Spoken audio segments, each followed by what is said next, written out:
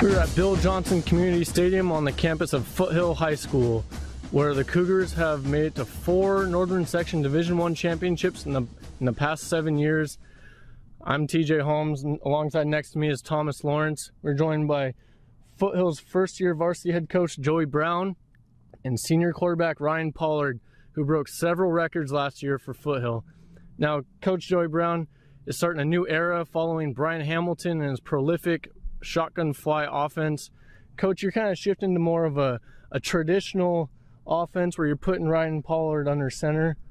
Why the change, and who's going to be crucial in running this offense and making sure it's successful this season?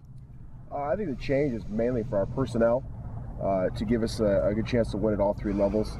You know, obviously Brian ran a really well-established offense in this area, but you know, looking at the skills of our athletes here, what we have in our backfield, the offensive line, I felt making a switch to a more traditional offense, as you say, would allow our players to have the most success in this transition year.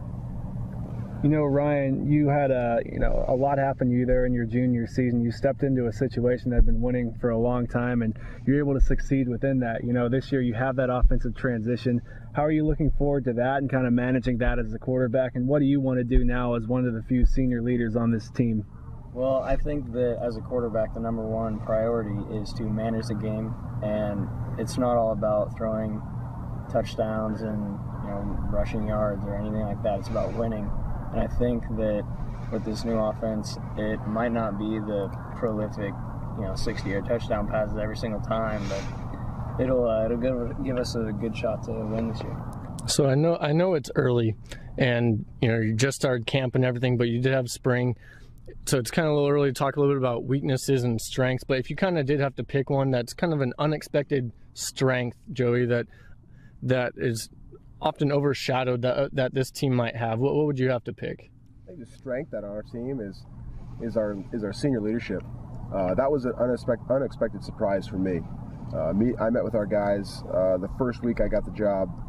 I met with several of the leaders and talked to them about their expectations, what their goals were for themselves, for me, and they really had a lot of goals for the team. You know, Coach, one big change this year is a lot of playmakers gone on the defensive side of the ball, but you do have a few there like Willie Mitchell who will be vital to this team.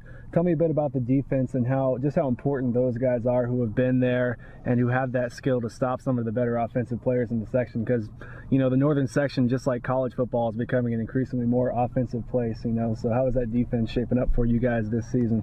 Yeah, definitely offense set the tone last year in our section.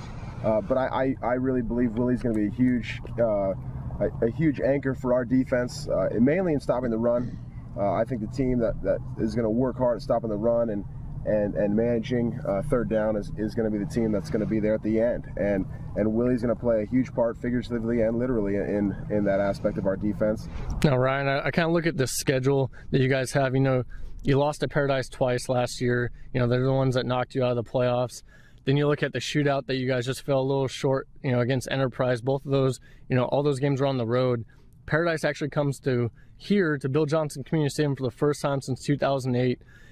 You get to try and avenge those 2 losses, and you get Enterprise, a big rivalry game back here on your home field. What are these 2 games, kind of looking at this schedule, really mean to you and to this team to be able to try and win this game at home? Well, it's huge for us because we're going to be road warriors for the first half of the season, and then we get a huge home game here for our first home game of the season against Paradise, and then Enterprise is also going to be a good opponent to play, and I think that people are going to be surprised with the way we play this year and just our attitude about everything, and I think we're going to surprise a few people. Coach, a little bit of a different wrinkle to your schedule this year is not having that home game until October 4th when you face Paradise, and some of those road tests are long drives and they're tough. You go to Reed, you go to Elk Grove, a really incredible team from last year.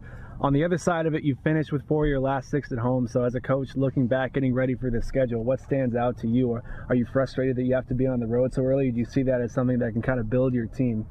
Well, obviously the schedule's not a perfect scenario for us, but again, like I said, with our senior leadership, I think that's a strength that we're going to use in our schedule. Like Ryan said, he alluded to, you know, we've really embraced the idea of road warriors this year.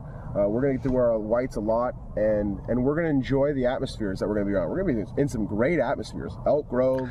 Well, you heard Coach saying that they have that gauntlet ahead of them.